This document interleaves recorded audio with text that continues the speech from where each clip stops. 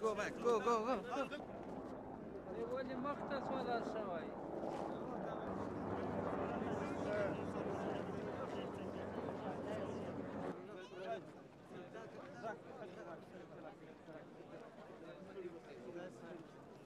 مشران علماء سپین ږیرو له قوم نو که د ده خوښ وم چې راشي راوشي که نه وه خوښه څه وکړو او چارواکي تاسې دا پخواني پولیس بولي دغه بولي ښه راشي دا نه دا چې څوک د ده په نماز کوي او د ده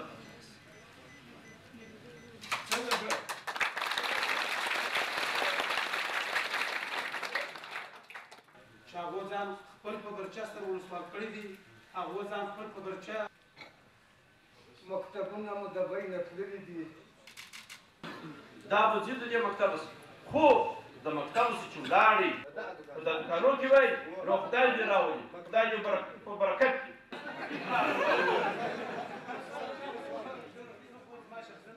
اوس شخصي نظر یې واړم که ولې نه سوله دې ورته د کوم څه کښې خو د پردي روزلی سړی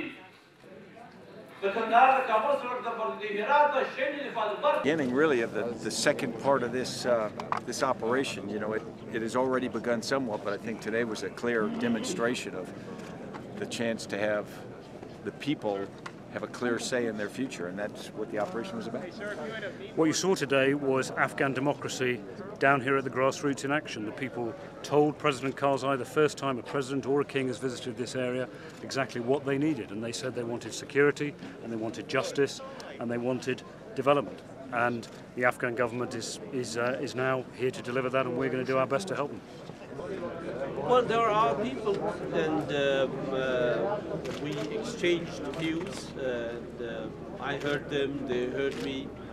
They had some very legitimate complaints, very, very legitimate. They felt as if they were abandoned, which in many cases is true.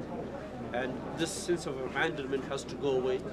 We have to address their problems. We have to give them what we have not so far, and provide them with security that they require.